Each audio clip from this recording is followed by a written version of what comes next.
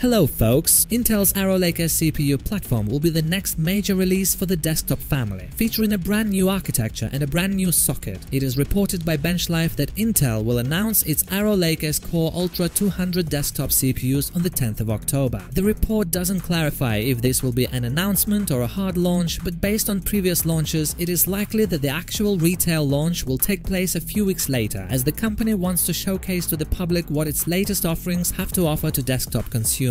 Based on what we know about Arrow Lake S, the next-gen Intel desktop CPUs will adopt the Core Ultra 200 naming scheme and initially launch in K flavors, which would include the Core Ultra 9 285K, Core Ultra 7 265K, and the Core Ultra 5 245K. These CPUs will be accompanied by the Z890 series motherboards, which will feature the new LGA 1851 socket. As for the architecture, Intel's Arrow Lake S Core Ultra 200 desktop CPUs will feature the brand new Cove P-Core and Skymont E-Core architecture. The chips will feature up to 4 tiles that include compute tile, SOC tile, IO tile, and graphics tile. The GPU side will be powered by the new Alchemist Xe-LPG graphics architecture. In terms of specifications, the Intel Arrow Lake S Core Ultra 200 lineup will feature up to 24 cores and 24 threads, with the hyper-threading support being excluded from this generation. The CPUs will get 33 MB of L3 cache and increased L2 caches. The clock speeds will be set up to 5.7 GHz on the top SKU Core Ultra 9 285K, and while the TDP limits are set to remain the same as in 125 watts PL1 and 253 watts PL2, the actual power consumption is stated to be 100 watts lower than the current gen Raptor Lake CPUs. Jay Keen has also revealed the clocks for several Core Ultra 200 SKU. Recent reports also stated that Arrow Lake S CPUs won't feature any instability issues like the ones several users are facing with 14th and 13th gen chips. With the release set for the 10th of October, we can expect Intel to share more information about Arrow Lake's Core Ultra 200 desktop CPUs soon. The company hasn't changed the plans for its launches despite its poor financial status, and with Lunar Lake headed for launch on the 3rd of September, we can hear a bit more about Arrow Lake desktop parts around that time. Anyway guys, we will keep you updated. Thanks for watching, see you in the next one.